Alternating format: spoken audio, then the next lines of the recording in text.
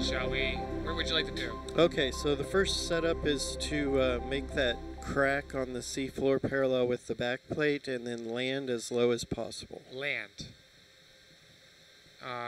Parallel with the back plate too. Gotcha. Good morning to the viewers in Rhode Island who have just joined us. You're just in time to see us arrive at the confetti mega plume. The bubbles escaping from the seabed here are actually, well, they're estimated to be predominantly methane or methane. And they are what's known as a hydrocarbon. Methane or methane, as you may or may not know, is considered to be a greenhouse gas which contributes to global warming. So part of the research that that is being done here will help to just dialing in my assess the volume of methane. bias.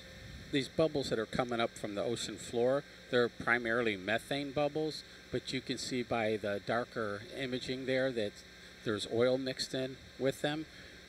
They're coming up from a reservoir that's probably thousands of feet below the ocean floor.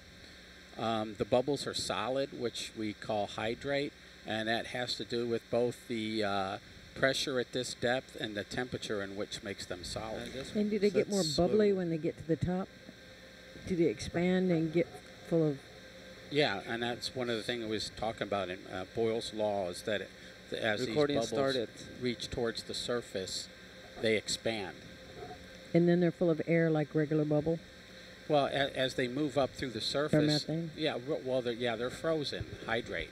As they move up through the surface and the pressure goes down, and temperature goes up. Yes. They thaw, and the gas will escape. The methane will escape, and then the ethane, and then the propane.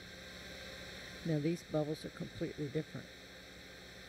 Yep, there's no oil on this one. But do they have that crusty, icy outer Yeah, shell? they're smaller, so they do. So these are like little tiny round ice cubes?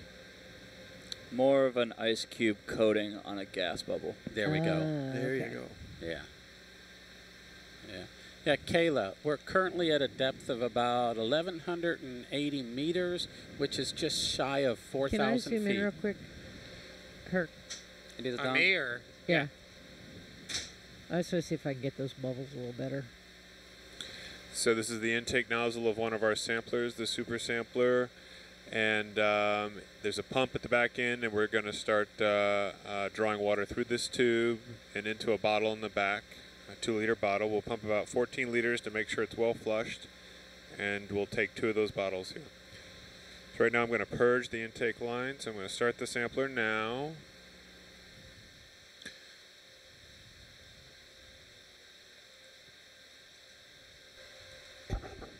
The reason for this whiteboard is to allow for better contrast so they can get sharper images of the bubbles as they come on by. And what they're doing here is... Stop just short. The purpose of this is twofold, and one is that they can measure the size of the bubbles, and also they can measure the flow rate of the plume by counting the number of bubbles that go by.